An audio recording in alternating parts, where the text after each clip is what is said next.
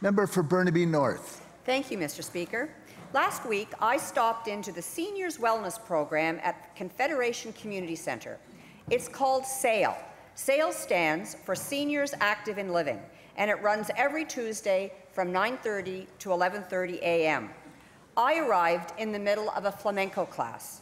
That's right, flamenco. A group of 20 seniors were sitting in a circle, clapping and stomping to a rhythm set by the instructor and the music. This is very good for maintaining brain complexity, explained Lulu Chavez, the beloved S.A.I.L coordinator.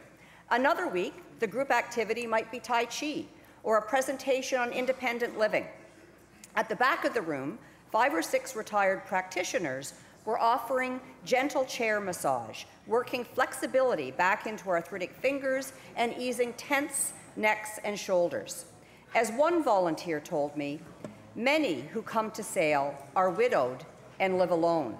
This is the only time they feel the touch of another human being. In fact, they told me about Doris, who is a vital part of the program because she gives free hugs. I also dropped in to the blood pressure room, where retired Dr. Hiddy and a team of retired nurses are on hand to monitor blood pressure. And they ask questions like, did you have breakfast today? To ascertain if one is taking care of themselves. They keep report cards to track blood pressure, pulse, weight. They note what medication is being taken and if one is living alone. If they have concerns, they'll encourage the senior to see their doctor.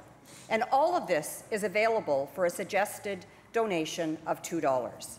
S.A.I.L has been running non-stop for more than 26 years, serving an average of 40 participants a week.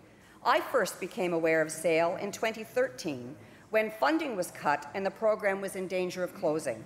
So I thank Mulberry Park and Burnaby Hospital Foundation for stepping in to keep it open, and I thank the coordinator, the City of Burnaby staff, and the 25 volunteers who so generously share their time and expertise to keep our seniors healthy and active. S.A.I.L is a vital part of our community. Thank you.